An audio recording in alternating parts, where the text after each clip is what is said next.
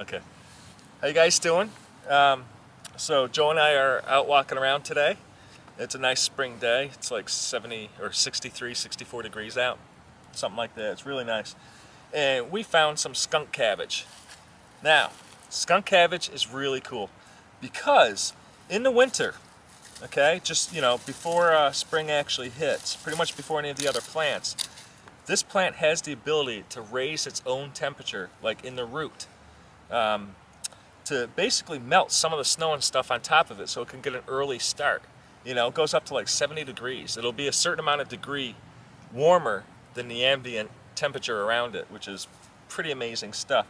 And we were checking it out, and you can actually feel the fact that it's warmer inside this thing. There's actually some heat coming off this. Now I know it's darker and it's sticking up so it's absorbing some of the heat from the sun, but still, you can definitely tell that there's some heat going on here. Now, another cool thing about this plant is bears will eat this after they come out of hibernation because it's basically a laxative, okay? And when bears hibernate, they form this plug inside them, and so that they don't basically go to the bathroom while they're sleeping. But then they need some form of laxative when they come out so that they can, get their system flowing again. So they'll eat this, and next thing you know, they're cleaning their bowels out.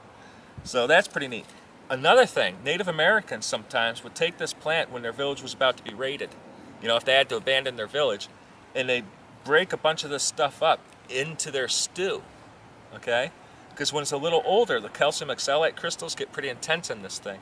And so they put it in their stew, and then the people would take the village, would eat their stew, and then they'd be doubled over in pains in their bowel and everything, and run into the bathroom. And then the Native Americans would come back and take their village back. So that's also pretty neat. Now I've eaten some of this plant before, me and several friends.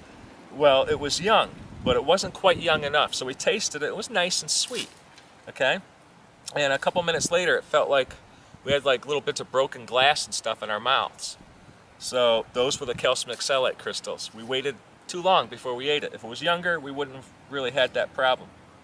And Joe was telling me that you could smell the root to this plant to help with headaches. That's pretty amazing. So I really like this plant. It's a really cool plant, and it got its name skunk cabbage because it smells like a skunk when you rip the leaves. When the leaves are nice and big, if you tear a leaf, it smells like a skunk. So I'm not entirely sure why it does that. Probably to keep animals from eating it, once it's older. So just amazing stuff. Skunk cabbage, these are the flowers. They start really early. Later on we'll have those great big leaves. So it's kind of neat. It almost starts off with the flower first and then produces leaves later on. So there we go. Skunk cabbage, which I think is in the arum family. Like Jack in the Pulpit and stuff like that. Cool stuff.